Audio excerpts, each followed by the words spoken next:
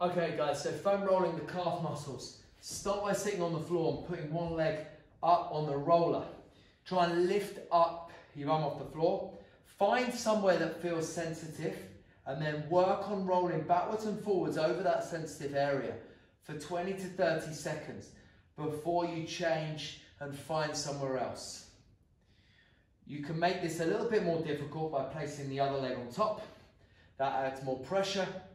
And then even better, guys, once you've found that spot, you can extend your toes away, flex your foot towards you, and move the toe and the feet around whilst on that painful spot to release and floss that muscle over the top of that foam roller.